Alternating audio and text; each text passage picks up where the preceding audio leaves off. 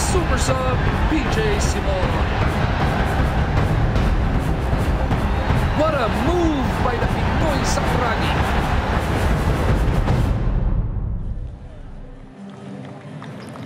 Welcome back to the Smart Araneta Coliseum for your PBA. Nasa halftime pa din po tayo ng laban ng Magnolia at ng Ginebra, where the Hotshots are up by 19 points at the score of 61-42. Kaya ang tanong ko sa lahat ng fans nandito sa Araneta, nag-enjoy ba kayo sa Christmas Classico? Ayan, isa pa. Nag-enjoy ba kayo? Ayan. Of course, we are continuing on with the action in just a while. But before we proceed with our holiday game, we would like to honor two PBA greats who have been significant to the Pure Foods Magnolia franchise in the past 2 decades.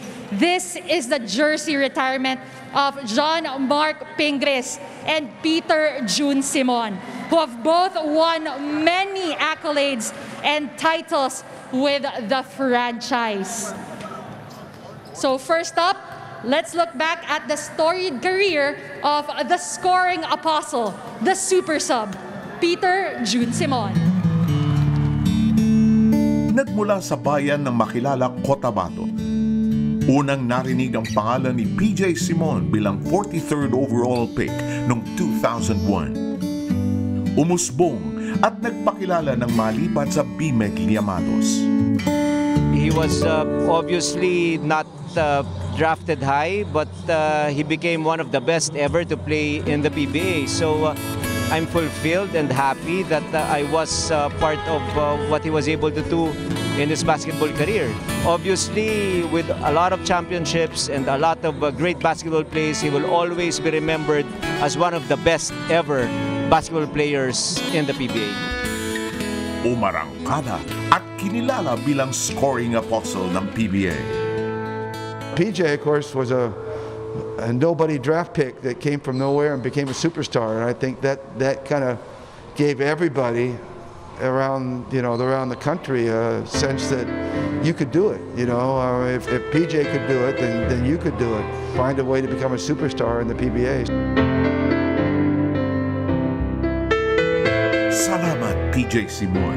Salamat sa nag-iisang scoring apostle ng PBA. Now proving that through hard work and perseverance, one can carve out a storied career regardless of how you begin in the PBA. Kaya naman, once again, mga PBA fans, palakpakan po natin si Peter Jun Simon.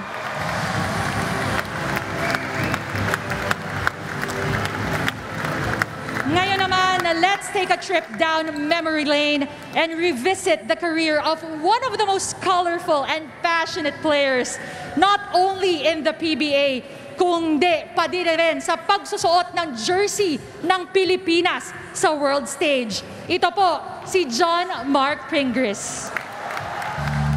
Candidate number 33, Simon Marc Pingris. Tubong Posorubio, Pangasinan, bitbit ni Marc Pingris ang pusong palaban nang una siyang maglaro sa PBA noong 2004. Mas naging palaban matapos malipat sa kampo ng Pure Foods. Bigay todo sa bawat laban. Marc Pingris has become a symbol of hard work, tenacity, and not giving up. Not just for the PBA fans, but also for Gilas. Again, I just want to wish him luck also and all the best in all his future undertakings. I hope that sooner or later he will get to be a basketball coach and continue to inspire the younger generation. Ping kind of came out of nowhere, and I remember him playing for the national team in the Southeast Asian Games, and everybody's like, who is this kid, and super athletic, and it was a joy to coach him.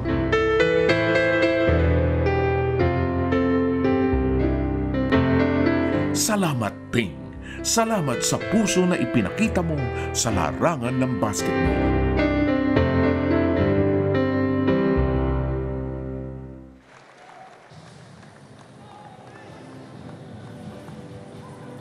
once again, our Pinoy Sakuragi, the epitome of puso sa gilas. Marc Pingris, palakpakan po natin siya.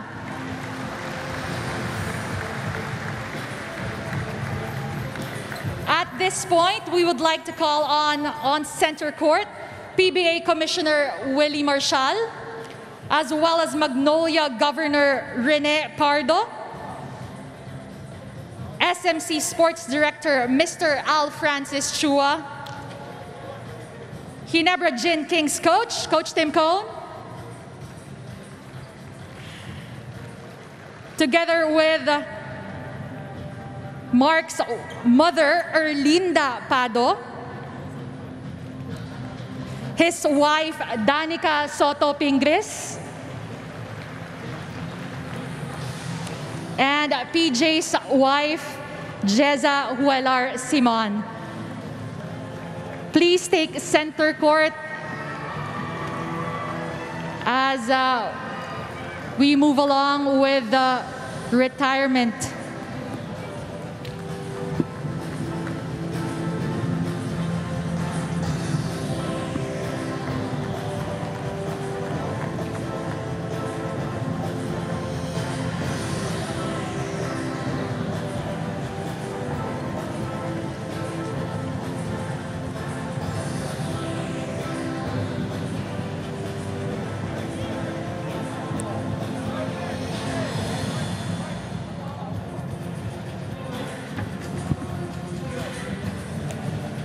All right, of course, now, tatawagin natin ang ating walang iba, the reason for all of this, PJ Simon and Marc Pingris.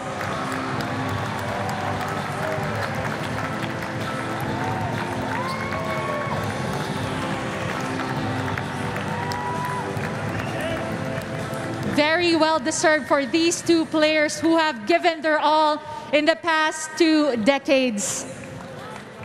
At ngayon nga pong gabing ito ay retirement jersey retirement na nila. At ang ibig sabihin lang po nito is that no other current and future player for Magnolia will be able to use these numbers while playing for the franchise. This is an honor only bestowed to a chosen few.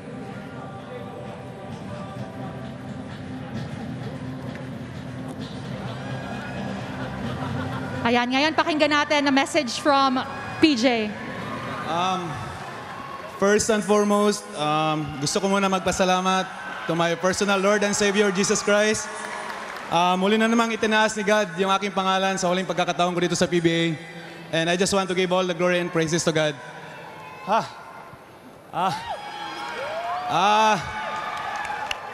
Una-una, buong puso akong nagpapasalamat sa Pure Foods Management for giving me the opportunity to play my entire career dito sa PBA. And sobrang inalagaan nyo ako. Grabe. Since from the beginning, naglaro ako sa team na to. Maraming salamat. And hindi lahat na kami mga player na bigyan ng ganitong pagkakataon na may retire yung jersey. Kaya lubos ako nagpapasalamat kay Boss RSA, Boss Al Francis Chua, Boss Francisco S. Alejo III, Go Pardo, and sa lahat naman naging teammates ko, and naging coach ko, sa PT namin and support staff, you're all part of this wonderful journey. Grabe, sobrang dami nating memories. And maraming salamat for the championships that we're together. Woo!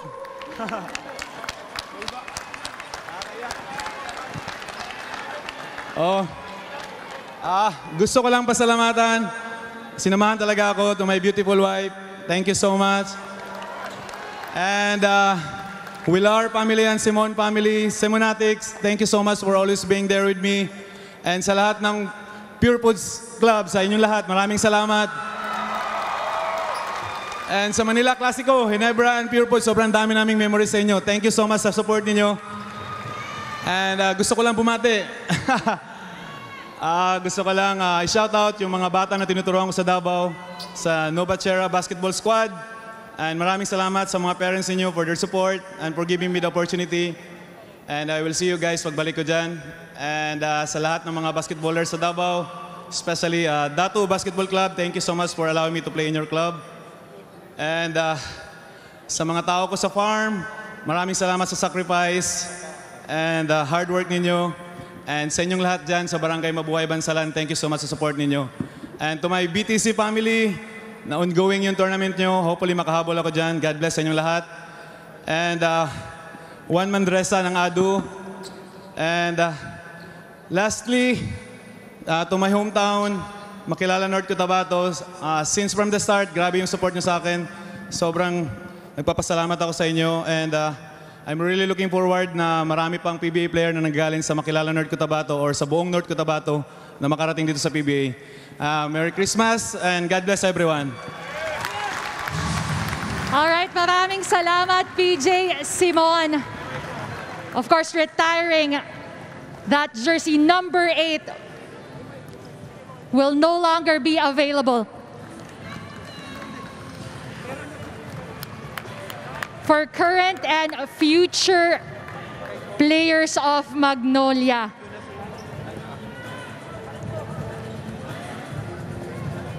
Ayan, this time naman, mapapakinggan natin ang ating Pinoy Sakuragi, Marc Pingris.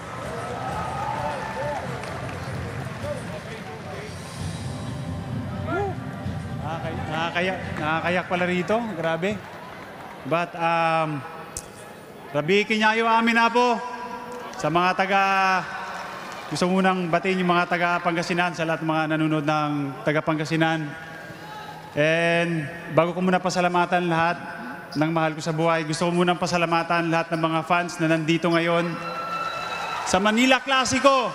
Yan po laging inaabangan namin lahat ng team namin. Manila Clasico ang pinaka-the best. Sorry sa mga ibang team, pero Manila Clasico ang pinaka-the best. Sorry, but yun. Lahat naman the best, pero iba yung Manila Clasico. Katulad ng sinabi ko kanina sa interview, nagpapasalamat ako sa lahat ng mga fans na pumunta rito. Dahil hindi po mabubuo ang PBA, wala pong sigla ang PBA kundi sa mga fans na nakaupo ngayon sa upuan. Maraming salamat sa inyong lahat. Kayo po ang bubuhay sa amin, mga player. Totoo po yan. So, salamat. Salamat sa family ko, sa brother ko, sa sister ko, sa mama ko. Thank you, ma. Grabe.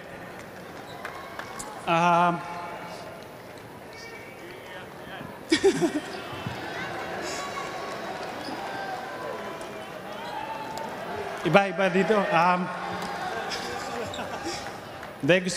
Gusto ko lang i-honor yung mother ko sa pagpalaki niya sa amin kahit ang isang batang palengke.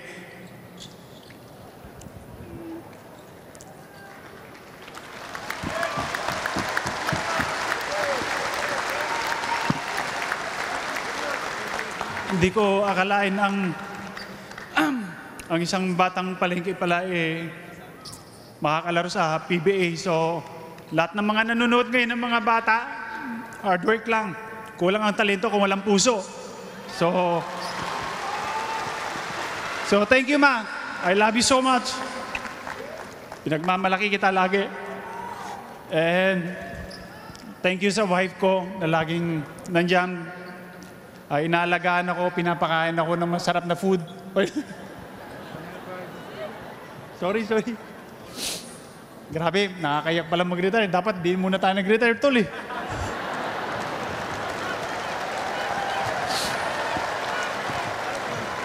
Hindi, taos puso ako nagpapasalamat sa iyo, Be. Salamat sa suporta mo, sa pagmamahal. Kay Mick and Kayla, I love you. Shoutout na pala to, no? Hindi na retirement, shoutout na pala eh. Sa lahat ng mga kasambahay namin, sa lahat ng mga taga-Pusurubyo, Pangasinan, maraming salamat. Sa lahat ng mga naging teammate ko, thank you. Sa lahat ng mga players sa PBA, and also sa lahat ng mga media sa PBA, maraming salamat sa inyo. Kayo po yung isang dahilan bakit maganda po ang balita sa PBA dahil sa mga media katulad nyo. Salamat po. Sa lahat ng mga referee na nakaaway ko dati, sorry po. Sa Sa mga technical na binigay nyo sa akin, salamat. Nakaambag ako sa PBA. Sa Tropang Pingris, Pingris Forever, maraming salamat. Of course, gusto ko rin pasalamatan po ang lahat ng mga big boss namin sa San Miguel. Boss Al, maraming salamat. Mr. Ang, maraming salamat. Gov Pardo, ang ninong ko po na pinagyayabang ko, maraming salamat. Hihingi ako sa inyo pang regalo mamaya. Kay Boss Alejo, maraming salamat. So yun, salamat po ng marami. Sa lahat ng mga hindi ko nabati, kayo na pong bahala. Sorry po, but ito po, PJ and Mark is out. Thank you, PBA. Maraming salamat po. Maraming salamat po ulit sa inyong dalawa. Again, that was PJ Simon and Marc Pingris. At this point, we would like to request both teams to please join everybody on center court just for a quick photo op to, of course, remember this day. So the hot shots, punta po tayo sa gitna, as well as the Gin Kings.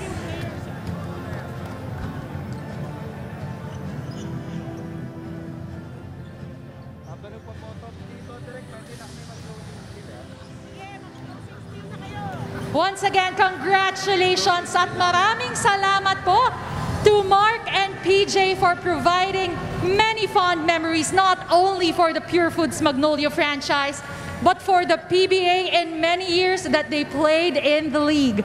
Good luck in the next chapter of your careers and your lives. And on that note, we end our jersey number retirement ceremony for PJ and Mark. Susunod na ang pagpapatuloy ng ating Christmas Klasiko. Gentlemen. From now until eternity, wala nang pwedeng gumamit sa number 15 ni Marc Pingris. Sa number 8, itong si Peter June Simon for the Magnolia franchise.